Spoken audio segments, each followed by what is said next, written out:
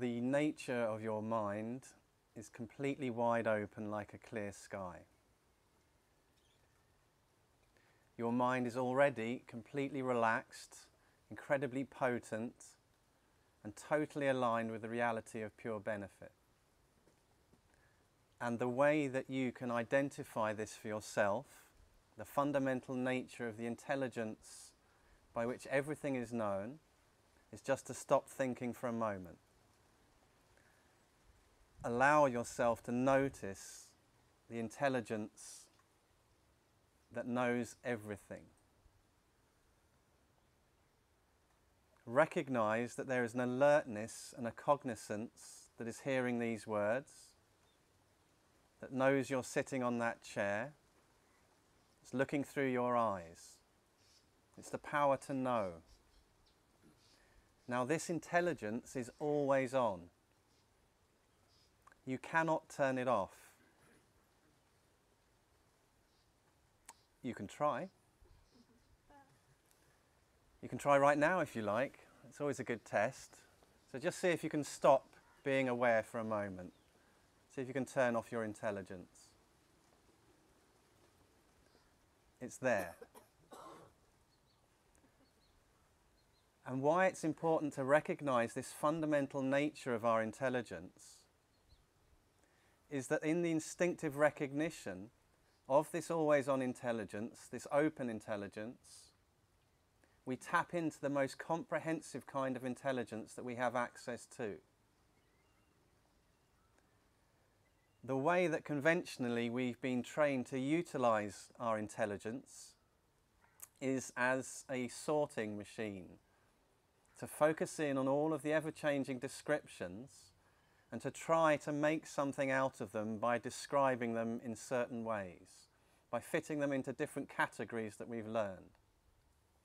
So, for example, we could have categories of thoughts, emotions, physical sensations, and we try and fit our experience into those categories. We could have categories of positive, negative, and neutral. We could have categories perhaps of internal and external. And when you try to make sense out of the world and to try to work out how to act and how to behave and how to make powerful decisions based on this conventional categorization of our experience, it is very, very difficult. And I know this because I tried this approach for many years. I looked into this in some depth, and life always seemed complicated. I was never certain about what to do in any situation. And the way that I'd been trained was that if I wasn't certain about what decision to make or how to act, then I needed to think more. I needed to categorize in a slightly more complicated way. I needed to work more things out. And I tried that approach. And life got even more complicated, and I found it even harder to act. Completely paralyzed by this obsessive focus on all of the different data that's just streaming through my experience. So all of these categories, all of these descriptions, we can just call data. And what is the fundamental nature of these descriptions? What's the fundamental nature of this data stream? What can I actually say about it? In my own experience, not what other people have told me, not the categories that I've learned from books and school and the media, but what can I say about my own experience? All I can really say about it is that it appears vividly like a rainbow in the sky and then self-releases effortlessly and naturally, like mist evaporating into air. There's no effort required. Now, recognizing this fundamental nature, both of the intelligence and then of the content of that intelligence, the data, gives us access to incredible wisdom and immediate benefit for all. the first place to identify that wisdom and that benefit is with ourselves, for ourselves. So when you just stop describing for a moment, you allow that stream of data to be exactly as it is, there's a sense of relief. There's a sense of relaxation and openness. There's a sense of clearer and clearer seeing, because you're no longer completely consumed by focusing on all of the ever-changing descriptions. The perspective broadens, and you see everything with a laser-like discernment.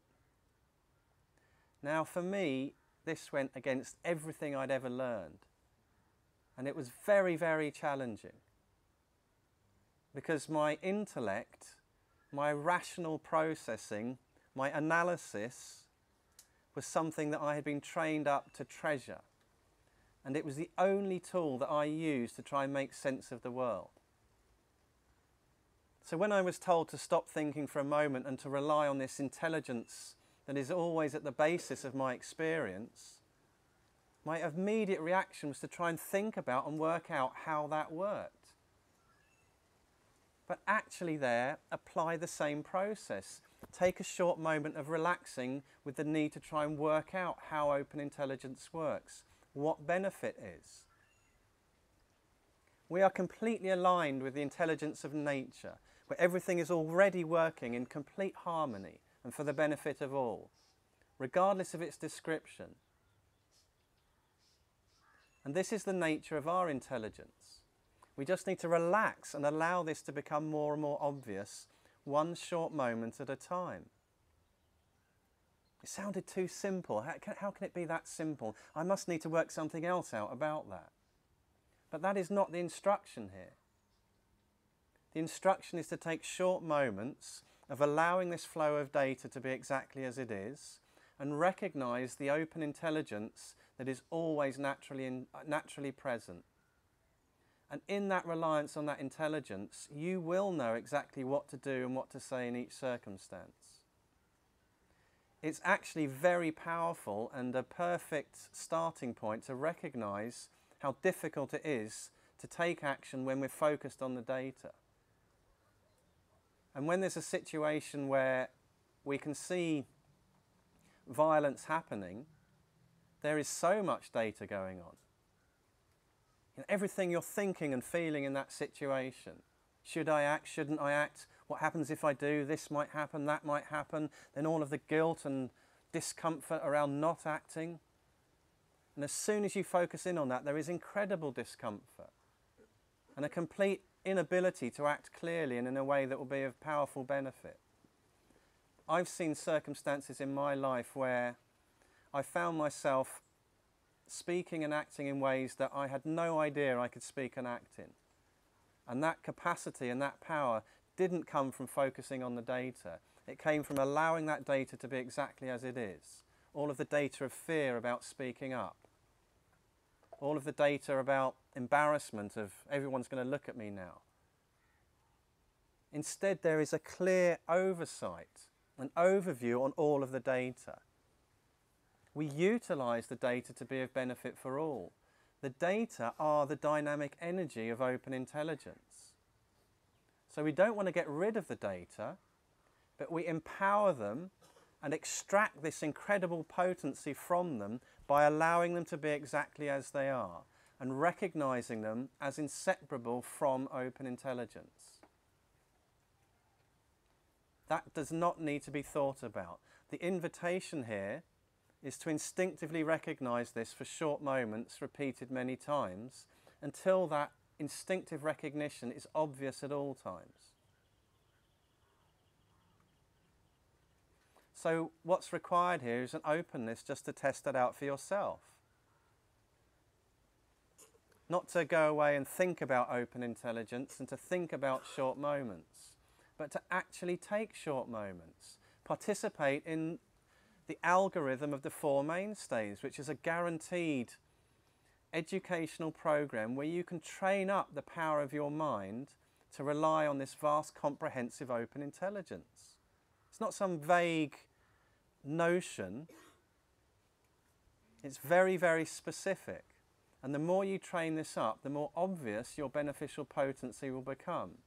And practically what that means is that you will have more and more confidence that you do know what to say and how to act in each circumstance in a completely relaxed and potent way. With an easygoing attitude, and yet at the same time a directness and a power that I certainly had no idea I ever had access to.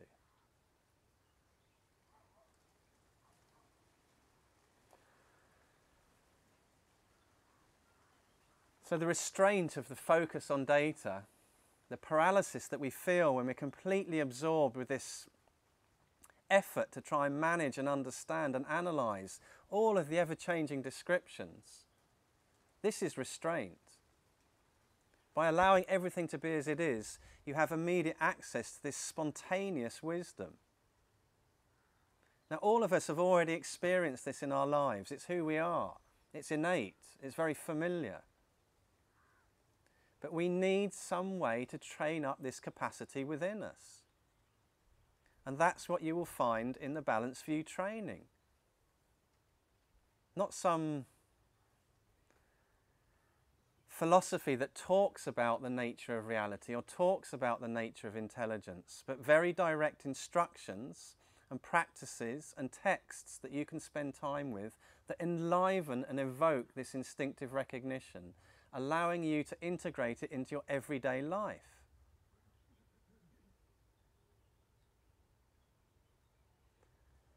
And you might hear things that seem a little bit strange at first, like nothing ever happens. And what that actually means is, in one way, nothing ever happens because all that's going on is open intelligence shining forth its incredible display of beneficial data. That's what's going on right here, right now, in this moment. And the next moment, and this moment. An ever-changing display of pure, perfect brilliance. However, every moment is unique. The display is never the same, it's continually changing.